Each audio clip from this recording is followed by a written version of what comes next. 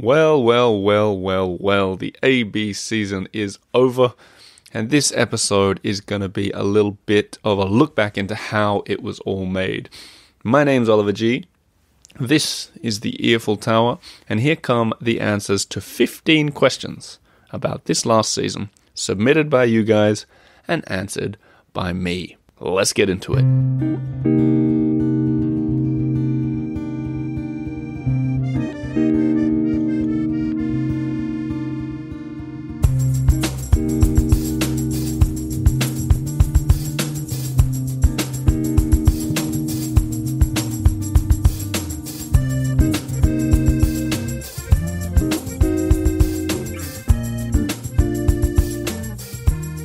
So full disclosure on this kind of episode is I always fear that it gets a bit self-indulgent talking about your process and how you did things, and I try really to do it very rarely. But in this instance, I put an awful lot of effort into this season, and I thought it would be nice to turn the microphone over to the listeners. So these 15 questions, I put them out to the Patreon supporters, patreon.com/the Earful Tower. These are the fans of the Earful Tower who make it happen. And I said, what do you want to know? And there were an awful lot of questions, some really short, some really long. I picked 15 good ones, and what's going to happen, you're going to hear the voice of my wife, Lena Norden-G. She's going to read them out. I'm going to answer them. The idea there being, it's much more fun than me just sitting in a little room by myself, talking to myself. So hello and thank you, Lena. Hello there. Shall we get into it? Yeah, let's do it. All right, this one is from Paul. How long did it take to choose all 26 letters? Easy one. Like 5 minutes, 20 minutes. In total? Total, yeah. And then I edited it all the time and changed it, but I just sort of sat down and wrote it out pretty quick. Was there one that kind of like, okay, now it's just a question for me. Was there one that catapulted everything? Was it like, I definitely want to do Z for zinc? Maybe it was more like I wanted to do Arago and Biev, these two mystery ones to start off. And then it's like A, B, I might as well do the rest of the alphabet. Pretty much, yeah. I think so. All right. Next one from Irene White. Did you have backups in case something went awry? No. Oh, yes. Well, sometimes I had written, the way I wrote it all out on a Google Doc, and then for like some letters, like M, especially M, I put 4 or 5 things, and then as it got closer to it, I sort of picked what felt right. Yeah. I didn't want them to be too, like Arago and Biev, the 2 first episodes were really... quite niche. Yeah, they were really too offbeat, and if I did them all really offbeat, I think New People to Paris wouldn't have liked it. So I sort of was feeling the mood as I went. Yeah. So like for M, I did Marais, which is really obvious. Yeah, and that you want to be really inclusive. Yeah, nice one. Okie dokie. The next one is from Carol, and she wonders, what were the challenges with each episode? Challenges? That's a big question. Not really. The challenges were getting people to agree to talk. So for some, I, if anything, it wasn't a challenge. It was the opposite. Because on a regular episode, I need to find someone to talk to, and there are a million people in Paris to choose from. Whereas if I've decided I want to talk about Hector Guimard, the architect, there are way fewer than 1 million people to talk to. So that was way easier. But the challenge was sometimes convincing that right person. And especially with French museums in this season, they often just ignore you, and it drove me nuts. I'm not going to name any names of museums, but some were really, they just didn't get back, even if you left them voice messages and stuff. So I guess that was the challenge. Yeah. All right. Moving on to Mark, who wonders, which did you enjoy the most? I think the topic I enjoyed the most was probably the Richelieu Library, because I just didn't know anything about it. The museum on top with all the fantastic things inside. So discovering that was probably the one I enjoyed the most, tied with the Provence episode, because I spent a week in Provence researching it. And that doesn't sound too bad. No. Same with Deauville. Deauville was really lovely, so that was enjoyable too. Yeah. Okay. Marcel, did the government help, hinder, or get involved? Not really at all. I guess the government runs the museums, and they were the least helpful, so they hindered me, if anything. Yeah. I'll give you an example. No, I said I wouldn't name anyone, but I'll give a shout out to America. When I went to the Ectogimard episode, I called the press person of a museum in Chicago, and they answered on the spot, and I said, I'd love to interview you, and they said, yeah, let's do it right now. And that never has ever happened with a French museum for me. So shout out to America. Thank you. Okay, and Helena wonders, which would you revisit for a fresh angle? Same topic, new angle. Olympics. Because this, with time, the Olympics gets more interesting, whether you love it or hate it. This was like a first glimpse into it, and now so much time has passed. I mean, that was cool because I got to talk to the American ambassador, but I'd revisit it now. The story's going to continually evolve until it's happening. So that would be the easiest one to dodge that question. Thanks, Helena. Yeah, and even afterwards, Yeah, no, that's a good one. Amelia wonders, which was the hardest letter, and could you redo the whole A to Z? C. The hardest one was probably Q, which I did queer, and I even got some letters of complaint about that from people who said that word is offensive. And then there were some people from the same community who recommended I did that letter. So that one, I feel like if I did that one again, that might be one that I'd do again from a different angle. If I wanted to please everybody, I guess. But the hardest letter, Q and X. X was, I timed it so that X would be there at Christmas because I knew that would be an easy one. But even with X, there are other options. So in terms of redoing, I could easily, and I probably will at some point, I could easily redo the A to Z, the ABCson, without even any difficulty whatsoever. I could probably do it 3 times over. Yeah, you had a few backups for each letter. Yeah. Okay, so Catherine wonders, did you have a list of the whole plan? Yes. Yes. Good, I like a short answer. Press wonders, episode that surprised you the most? Jewish Paris, because that was a cool one. That was a fun one to do because I realized there were a lot of different angles into Jewish Paris, and there was a lot to the Jewish quarter, and I didn't know where to begin, and I didn't just want to interview one person, and I didn't just want to do a dry sort of, here's the expert, here's Jewish Paris. And so I went, for those who haven't listened, I went and spent a full day in the Jewish quarter. And I interviewed like tour guides. I went to the museums. I went to the museums I'd never been to before, the Holocaust memorial place, the falafel spots, and I went into a synagogue that I didn't even know existed. So that surprised me the most because there was a lot to it that I'd never really scraped the surface of. And bonus, there's a connection to Hector Guimard there. That was surprising me a lot how many connections there were. When I'd be doing one episode, I'd find something we'd learned about before, like a flood marker next to an Arago marker along the line of the Philip August Wall kind of thing. That happened. Yeah, it sounds like you're really rediscovering Paris in a whole new angle thanks to this season. It's quite exciting. Who'd have thought 14 seasons in? Yeah, exactly. No, but it's cool. A lot of people often ask you if, how do you come up with your ideas? And surely you must run out of ideas. But this is kind of proving... Well, I always say to them, if you can't come up with 1,000 ideas about Paris straight away, you shouldn't be doing a podcast. Not just that. 1,000 people in Paris have at least 10 stories to tell each. So the stories are endless. So that's an easy one. Yeah, that's nice. All right, continuing with our quest. We have Janet, and she wonders, what was the most difficult episode to research, and did you go by what interests you the most, or was there an episode where maybe you would have chosen a different topic, but thought your listeners might like another topic more? If so, what would have been your chosen topic? Yes. Short answer for long question. Yes.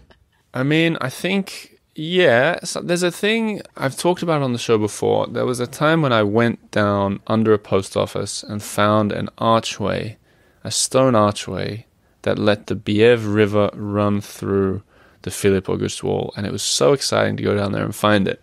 But when I shared pictures of it online, I had this revelation that it was way too inside baseball Paris. So that I know that the fans of this show and people who like a mystery and that kind of thing, I know that they'd love it.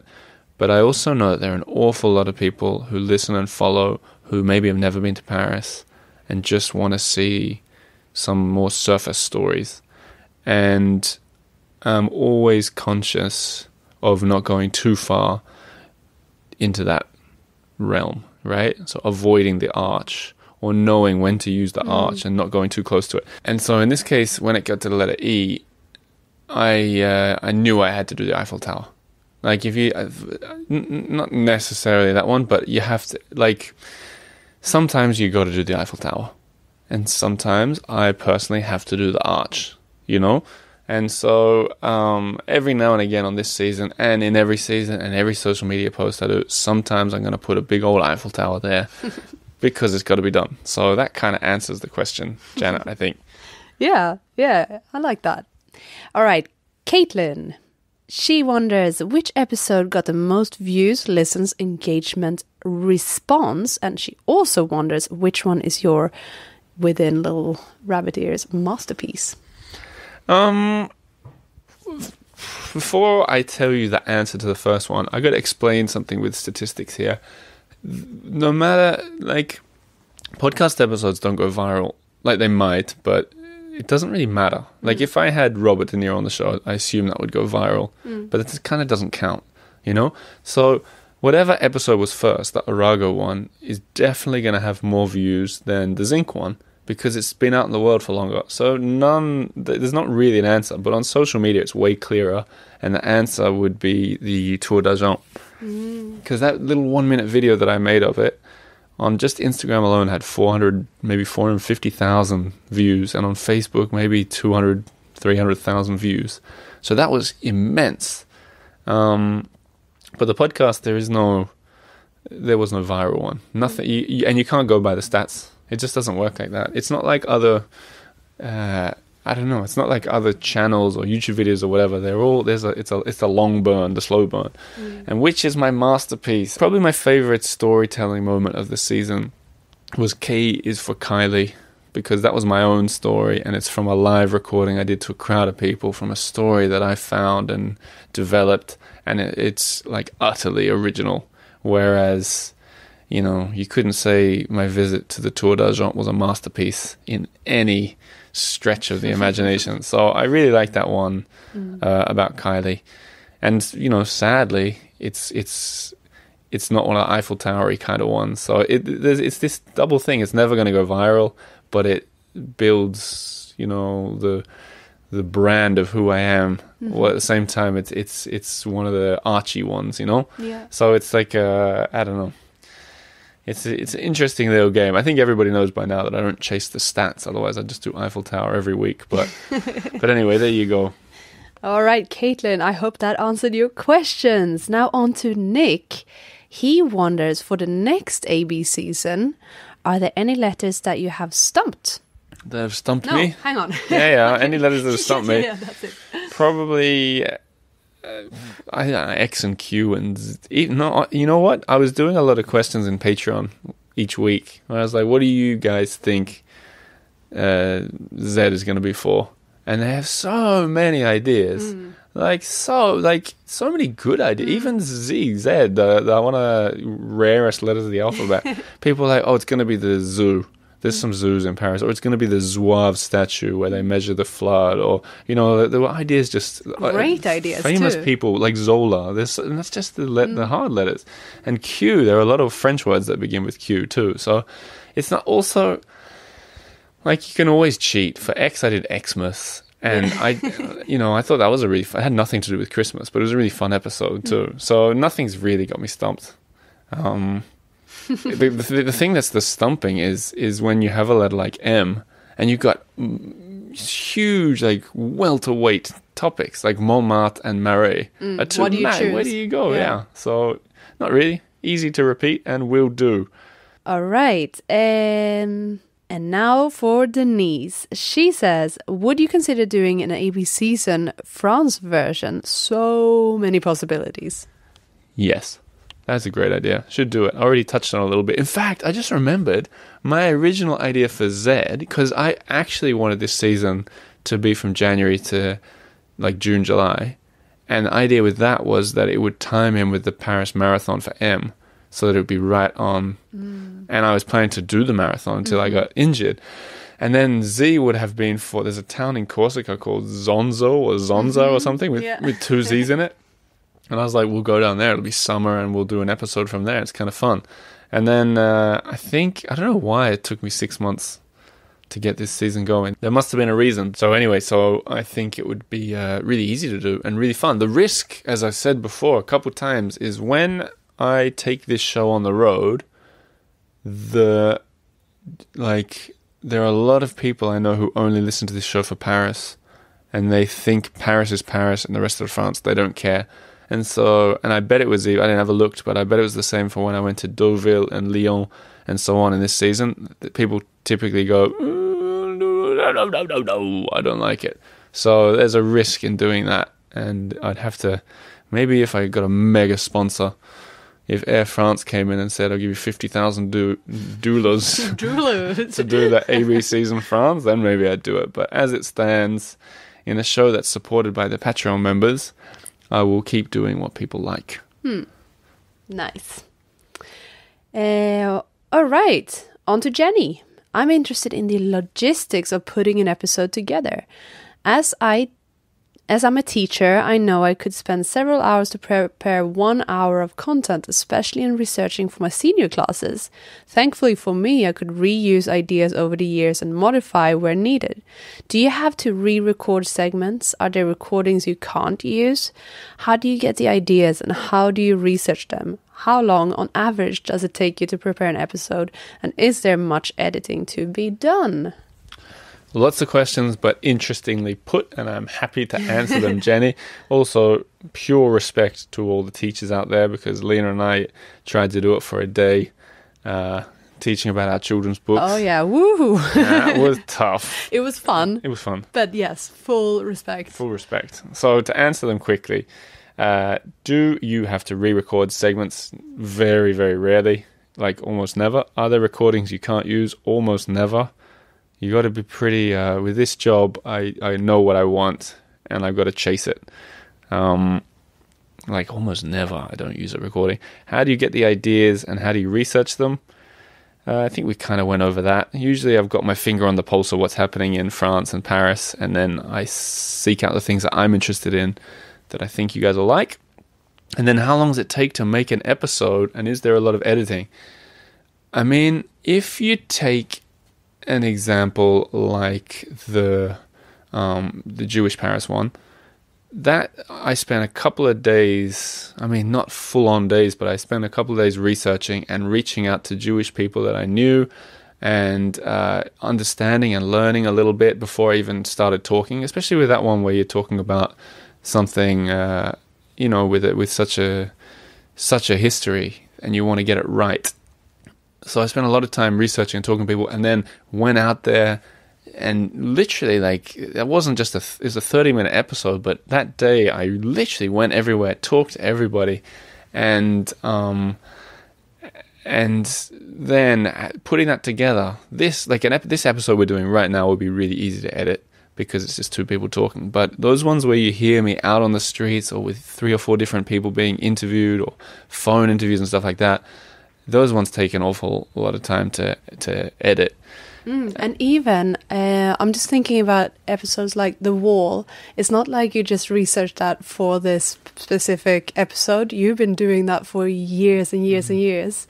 So it's kind of, I mean, it just kind of depends a little bit. Well, that's an example of, if I go into a building thinking there'll be some wall in there and there isn't, that's 10 minutes of research that never gets used. Well, there's a word for that. It's like negative research or something like that. But the other thing is, Eddie G almost always does the editing of the episodes, and part of it is he listens to it twice. So once it's finished, he listens to it a whole time over just to add an extra hour onto it. And so, I mean, the editing is going to take at least 2 hours probably, and on a really big job, who knows, even longer than that. So, there's a lot that goes into some of these episodes. That's why I'm so glad that people listen to them. Yeah, exactly. And I think we are on to our last question of this episode, and it is from Kim. I'll read this one from Kim. What are some of the alternative topics that you would have liked to have done, or the strong seconds that didn't make the cut? Strong seconds I'm not going to reveal, because I think I will do... I actually thought about it at the end of each episode, saying, you know what came in second here was this. But then I felt that people might have gone, oh, that would have been way better. So I didn't do it. Yeah, don't give people an option. Yeah. But what I think, if I were to do this season again, I would put... I'd let people be involved in choosing it, the Patreon members for sure. And I'd say here... Like, first I'd say, what do you think would make a good one for Elle? And then I'd pick my favorite 5, and then I think I'd let them vote on it. And so I'd do it like that. You know, like if there are 5 that I think are good, and I would be happy to do any of them, then people can make the decision. But honestly, there were just so many. Like you could do the A to Z of famous French people or famous French places. Or food, or, yeah. I mean... And what I liked about this season, what I really liked about it, is it wasn't just places or people. Like sometimes it was people. Hector Guimard was in there. There was another person in there. I can't remember who it was. Houseman was in there. And then there were mysterious rivers that you can't even find. And then there were places outside of France. And there were islands inside of Paris. And then there were like scientific markers and zinc rooftops. They were all so different. But I think they all deserve to have a light shone on them. And in summary, that's what I hope makes this podcast work. It's getting a chance to interview the people and focus on the places that make the city of light shine. So I want to say a big thank you as we round out this season for good and 2023 for good. A big shout out to everybody who listened to this show. A super special big shout out to the Patreon members, patreon.com/theearfultower, because without you guys, I would have stopped a long time ago. In fact, it was Christmas Day 2017 that I launched the Patreon account, and my first paycheck was $70 for the month, and I thought about throwing in the white towel right then and there, but instead I figured there was a chance to make this into something, and I'm so glad to say 6 years later that it was definitely the right choice, because now this is a company, it's a career, and there are a lot of people involved in it behind the scenes and on the other side of the speakers. So to all of you, Merry Christmas, Happy New Year, and merci to Lena, my lovely wife and sidekick. Merci beaucoup. Oh, thank you. And to everybody out there in listener land, more episodes coming soon, and more fun seasons, and more of Paris and France. Have a lovely day, week, weekend, and year. Merci beaucoup, and au revoir.